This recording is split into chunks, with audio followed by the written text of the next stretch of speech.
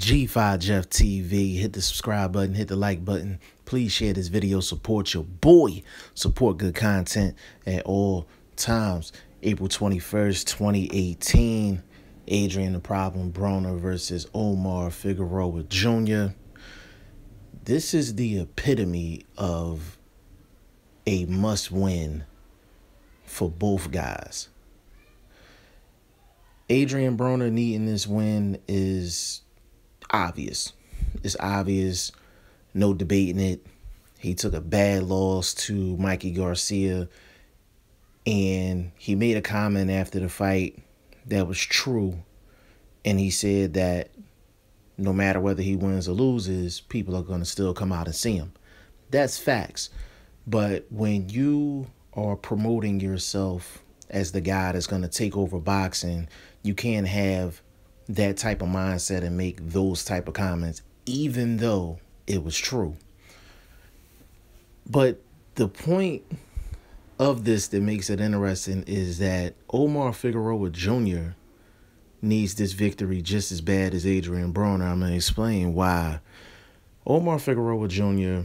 is coming off of a destruction of Robert the Ghost Guerrero. Me personally, I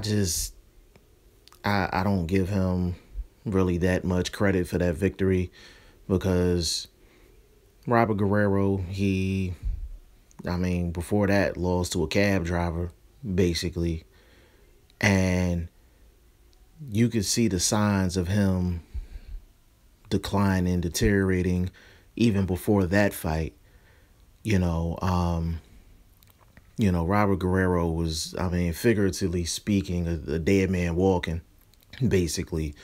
And Omar Figueroa, did what he was supposed to do in that fight. And people were coming out saying that he was so impressive. I'm like, I might have knocked Robert Guerrero out that night. Like, that's how bad he looked, in the ring.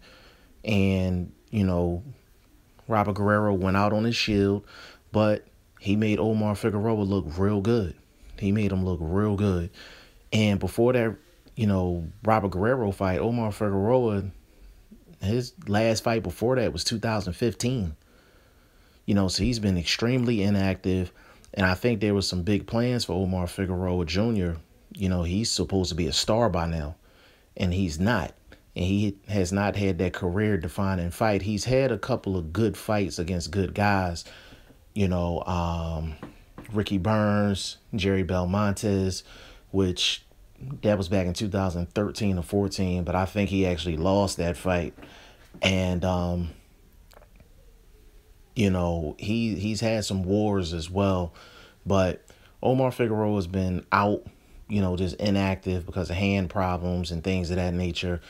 But he really, really needs this victory bad if he's going to stay on the path of becoming a star in boxing.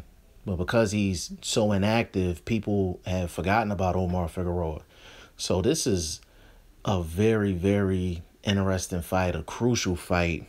I don't want to say it's a crossroads fight for either one of the guys, because I think whoever loses will be able to come back and still get quality fights. Because a crossroads fight is something that if you don't win, you're going to be on the decline or close to retirement. And that's not the case for neither one of these guys. But y'all let me know who y'all think needs the victory more. Adrien Broner or Omar Figueroa Jr. Y'all let me know what y'all think in the comment section. G5 Jeff TV. Hit the subscribe button. Hit the like button. Please share this video. Support your boy. Support good content at all times. I appreciate y'all. Peace.